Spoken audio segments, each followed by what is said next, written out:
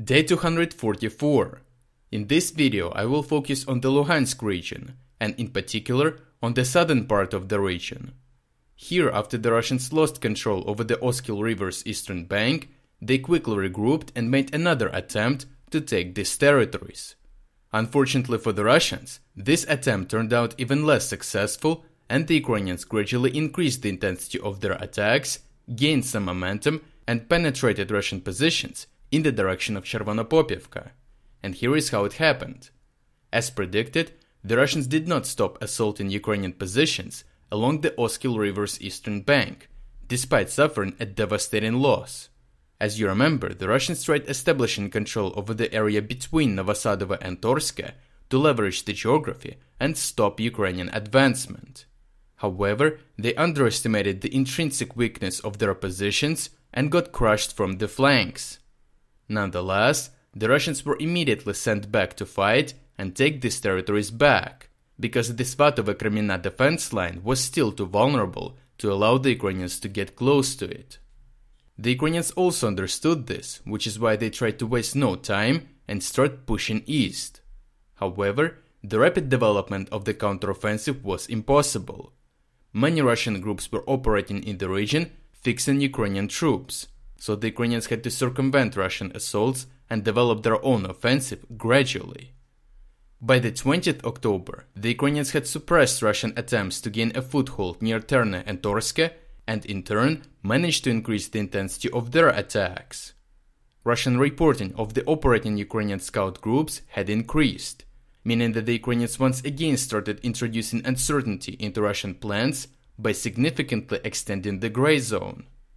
On the 22nd October, the Ukrainians decided to take advantage of the improved weather conditions and launched two attacks. The target of the first attack became Russian positions near Ploshchanka.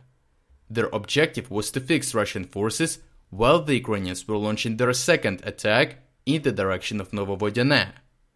This attack aimed to improve their tactical position in the region and set the conditions for future advances across the river.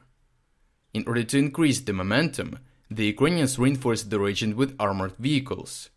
This allowed the Ukrainians to enter heavy fights with Russian forces in front of Chervonopopivka. As a result, the small village Ploshchanka is now under the Ukrainian control, but more importantly, the Ukrainians have established a very convenient bridgehead for developing their offensive further and storming the Svatove-Kreminna line. In preparation for the next wave of assaults, the Ukrainians reinforced this group with tanks and other armored machinery. The Ukrainians have also increased the concentration of troops in the region, which means that they are likely planning on opening additional lines of attack.